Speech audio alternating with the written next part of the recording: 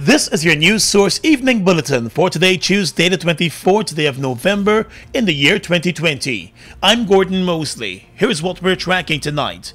Guyana and Suriname today moved one step closer to realizing the plans to bridge the Quarantine River, which separates the two South American states. A memorandum of understanding was this morning signed in Paramaribo, Suriname, between the foreign ministers of Guyana and Suriname for the bridging of the quarantine. President Irfaan Ali and the government team are currently on an official visit to Suriname. During a joint press conference this morning, President Ali underscored the importance of bridging the Quarantine River and creating closer links between the two neighboring states. Once constructed, not if constructed, the bridge will serve as a permanent physical link between the people of Guyana and Suriname. But more importantly, that link to the rest of South America continent. We recognize the enormous benefits that this can bring in the areas of tourism, transportation, and trade. The bridging of the quarantine formed part of the discussions between President Ali and his Surinamese counterpart when the Surinamese president visited Guyana back in August for President Ali's inauguration. The issue is not new and had been discussed by previous governments in both Guyana and Suriname, but this may be the closest that the two sides have advanced the discussions. President Ali today said Guyana and Suriname intend to begin strengthening their relations as easier access to the two countries will deliver added results. We have even expanded our discussion in areas where we can jointly promote business opportunities and tourism opportunities for both countries. It is therefore expected that the proposed road alignment will create within its vicinity the possibilities for free trade zone, enhanced land value, and this, of course, will reduce the cost of doing business and increase the ease of doing business. Back in October, Guyana and Suriname demarcated the areas for the bridge on both sides. The 3 points of demarcation identified were Molson Creek, Longs Island in the Quarantine River, and South Drain in Suriname. Suriname's President Shanton Toki said he believes the cooperation between Guyana and Suriname will grow even stronger in the coming years, and both countries will benefit from the improved relationship. During our deliberations today, we have reiterated the importance of further deepening of the political dialogue at the highest level and to give direction to and monitor the bilateral negotiations and future undertakings in order to achieve tangible development results. The Surinamese president also said there is currently good momentum on both sides for the enhancement of sustainable development and cooperation. With the recent oil findings in both countries and the mitigation of COVID-19 pandemic, the momentum is there to target our focus on sustainable development and the resolution of the existing common challenges of two developing countries. President Ali and his team arrived in Suriname last evening on their 3-day official visit. A number of other issues for cooperation at the bilateral level have already been discussed on the first day of the visit. More news coming up in just a moment. Guyana, we've been through it all. But as a people we have Weathered every storm and risen to every challenge. Because it is the people of Guyana that gives it its strength. all the people, regardless of race, class, or religion. We are one people, one strength. And now is our time. A time to rise. Together, we rise.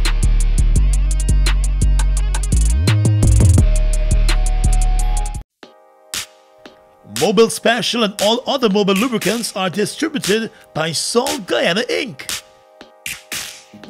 Mobil Special and all other Mobil lubricants are distributed by Salt Guyana Inc.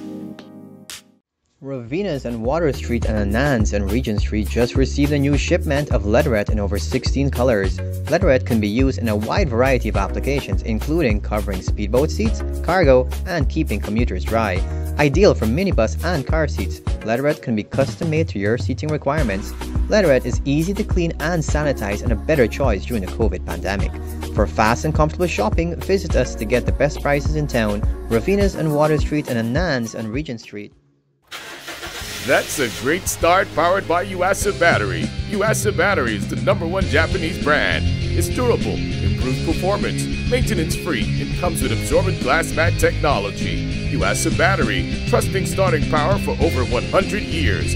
Choose Yuasa Battery for the best battery for your vehicles. Yuasa Batteries distributed by JCA Trading Inc. Telephone number 231-9446-9.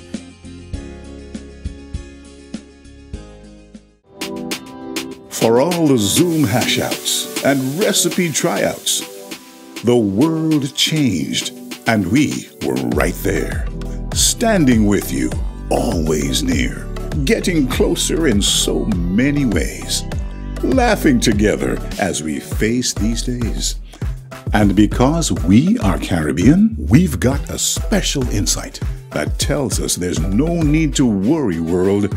We'll be all right.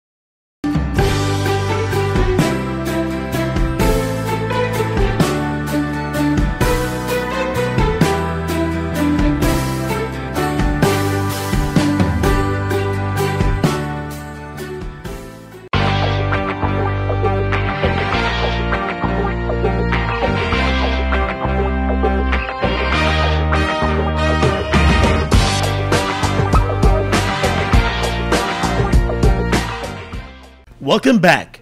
Attorney at law and PNC reform member James Bond was this morning taken into custody by the police as the probe continues into the sale of government lands along the east bank of the Marara. In a Facebook post, Mr. Bond announced his arrest and indicated that he was asked to take a lie detector test surrounding the allegations that were made against him by two businessmen, Eddie Dulal and Avlon Jagnanan. The two claimed that Bond encouraged them to apply for land leases and later found purchasers for the land leases that they had been granted. Bond has described the statements by the two men as untruths. The two also claimed that he was paid millions of dollars in his capacity as their attorney for allegedly facilitating the transactions. Mr. Bond, in a statement on his Facebook page this afternoon, said he was moved from the CID headquarters and taken to the Brigdam police station, where he is likely to remain for the next 72 hours. He said he has no intention to seek bail since he has nothing to hide. Mr. Bond said he remains ready and willing to take a lie detector test, but that opportunity has not been provided to him as yet. The investigation into the land leases were triggered by the Attorney General Anon Nantlao, who claimed that the deals, which included the flipping of the leased lands, were illegal. The former head of NISIL was recently questioned after being taken into custody about some of the same land leases. There are reports this evening that the police also intends to seek the Commissioner of the Lands and Surveys Commission, Trevor Benn, for questioning about a number of government land leases under his watch. The crime chief, Wendell Blanham, is overlooking the probe for the police. The Commissioner and Chief Executive Officer of the Guyana Lands and Surveys Commission, Trevor Benn, has become the latest person to be hit by the PP Civic Government's firing squad. He has been told that his services will no longer be required at the Commission from the 4th of February next year. Benn's contract was scheduled to come to an end in March 2022. In a letter to the Commissioner and CEO, the Permanent Secretary of the Office of the President informed him that the termination of the contract is being done in keeping with Clause 8, which speaks of a notice being given in advance of the termination of the contract. Benn has been asked to return any property that may belong to the Lands and Surveys Commission. Mr. Ben was asked to proceed on leave back in September and to also prepare a handover statement at the time. He was also asked to document the status of all pending matters at the Lands and Surveys Commission for the President. Ben was appointed to the Guyana Lands and Surveys Commission back in 2016. He is the former program analyst at the United Nations Development Program and is also a former senior land developer at the Commission.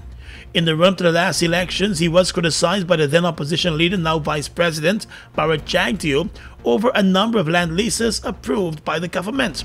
But Ben responded publicly to the claims by Jagdeo and proved that the leases that he was questioning were all legitimate, and many of them had been approved since under the previous PP Civic government. Just after it got to office in August, the new PP Civic government stripped the Lands and Surveys Commissioner from approving land leases, putting that power back with the President. Ben is credited with turning around the Lands and Surveys Commission by modernizing its system, remapping the country's state lands using technology, and making the entity financially viable. Guyana has recorded its 147th coronavirus-related death. The latest victim has been identified as an 87-year-old man from Region 6. Since the start of November, the country has recorded 21 coronavirus-related deaths and 981 new cases of the virus. The number of cases has been climbing steadily, with 35 new cases being recorded in the past 24 hours. Region 1 is seeing a spike in new cases in some communities, and Region 4 continues to see the highest number of infections in the country. The Ministry of Health intends to step up its awareness campaign on the coronavirus pandemic as the busy holiday season approaches.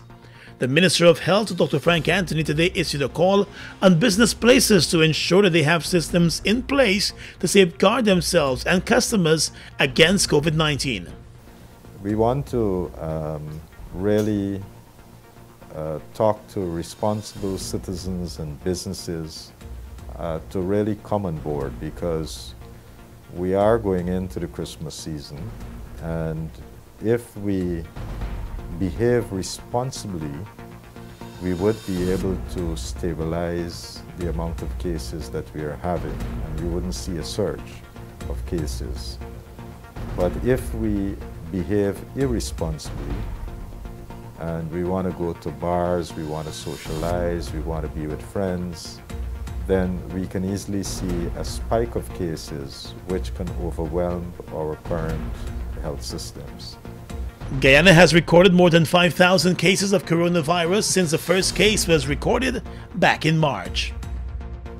In response to the Private Sector Commission's defense of the Palm Court Restaurant and Bar after it was warned for flouting the COVID-19 regulations, the National Task Force has indicated that more than 40 other businesses have also been warned. In its rush to defend Palm Court's continuous breaching of the COVID-19 regulations, the Private Sector Commission claimed that the business was being targeted, since there were other businesses that were also flouting the regulations. But in a statement, the National COVID-19 Task Force and the Ministry of Health revealed that they have issued 42 letters of warning to various businesses, including 20 final warning letters. The task force said it has never disclosed the letters to the media, and it believes the situation could be addressed. The task force also said it sees the Private Sector Commission as a valuable partner on the National Task Force and hopes the two will continue to work together in the coronavirus fight.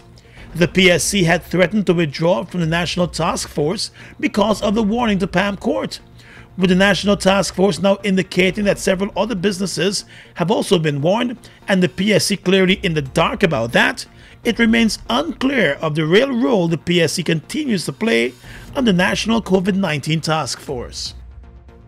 A Guyanese woman who was originally from Plaisance on the east coast of Demerara but now works in neighboring Suriname as a vendor was busted at the Chedijagan airport with more than 4 pounds of cocaine in book covers and various containers yesterday. The 42-year-old mother of 7 has been identified as Tommy Ann Bunbury.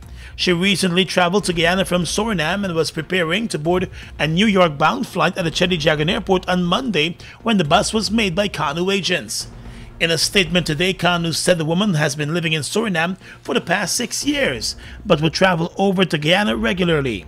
According to Kanu, cocaine was found stashed in the fake covers of books, the containers for makeup and other personal care items, and even in stationery items. All of the items were stashed in 2 suitcases that the woman had in her possession. The cocaine weighed just over 4 pounds in total, according to Kanu. Bunbury was immediately taken into custody and will face the courts soon. Former Guyana ambassador to China and retired Foreign Service officer Peter Winston Denny has died. He passed away at his Bel Air home early this morning at the age of 79. During his career as a Foreign Service officer, Mr. Denny served in Jamaica, Russia, and China, and later returned to Guyana, where he continued his work with the Foreign Service Ministry until retirement. He also served as president of the Amateur Radio Society for many years. Across the Region is coming up next.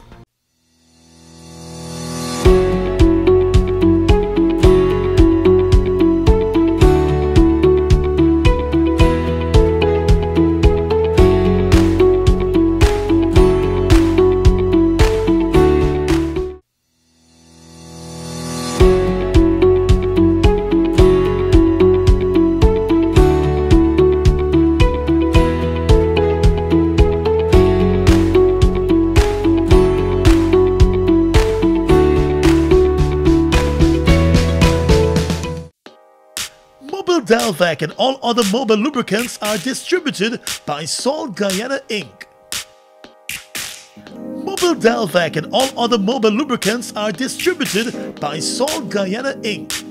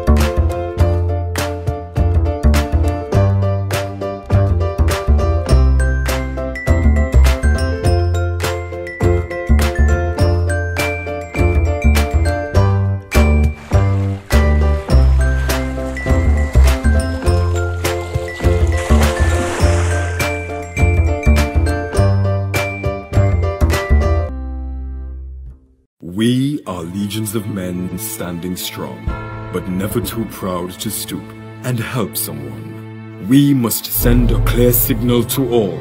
Do right, walk in upright ways, knowing that's what being a man is all about. And ever aware that things will only get worse when good men do nothing. Stand strong, be the one to live right. Been through it all. But as a people we have weathered every storm and risen to every challenge. Because it is the people of Guyana that gives it its strength. all the people, regardless of race, class, or religion. We are one people, one strength. And now is our time. A time to rise. Together, we rise.